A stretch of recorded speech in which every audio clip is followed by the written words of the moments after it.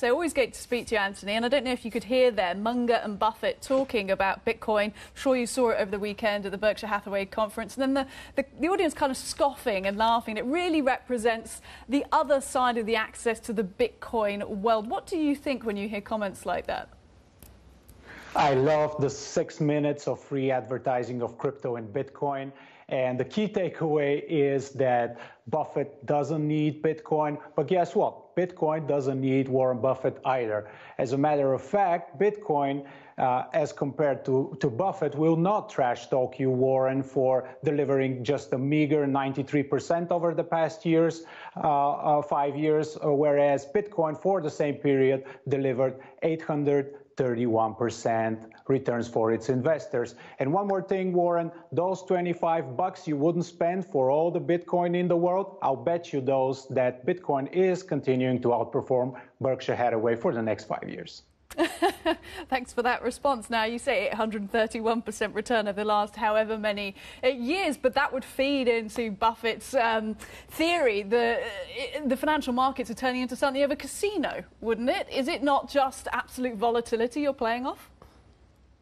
There is volatility, so you have to have the right time frame. For Bitcoin is an asset for the long run, and you can see that in the performance, whether it's over 1, over 5, over 10 years, it is outperforming everything else. Now, obviously, will not put your 100% of the retirement funds into that, but just as Fidelity announced, 401ks can now invest, up to 20%. And my case would be for retirees or soon-to-be retirees to allocate a small percentage point, single digits, because this asset keeps on delivering asymmetric returns. Antoni, I know you spoke to our colleagues in Paris recently and talked about Bitcoin potentially reaching 100,000 within the next 12 months. But I wonder about the downside and what gives you confidence that if Bitcoin does fall back from here, why the 30,000 or so mark is going to be the floor?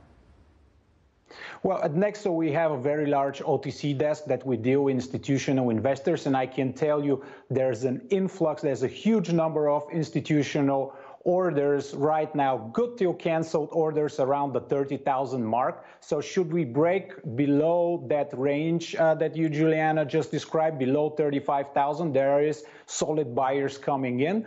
Then secondly, very importantly, while we are range bound, there are companies such as ours that innovate and bring out important, crucial infrastructure that will drive the next cycle of institutional or widespread adoption. And last but not least, we have the Fed, and they're going to be back into easing very soon.